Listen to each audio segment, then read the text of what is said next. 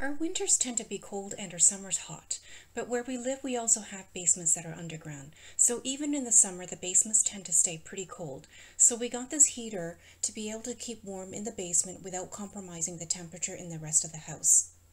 This heater comes 2 feet tall, and with its 1500 watts of power we find this does a great job in keeping the TV room in our basement warm enough all year round so that we no longer avoid it.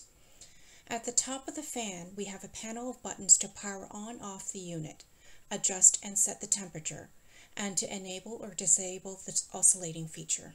And the same buttons we see on the unit is also on the remote control that this unit comes with. The remote control is convenient, but if you don't need to use it, you can simply insert it into the slot at the back of the unit so you always know where it is.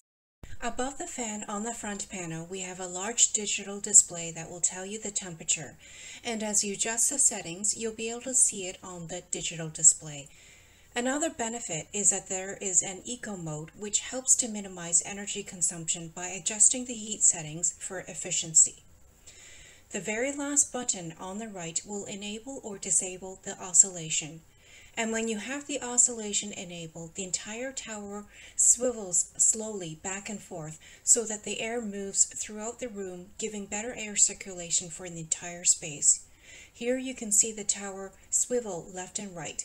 It does move slowly, but I have set this video on 3 times speed, just so we don't make this video too long.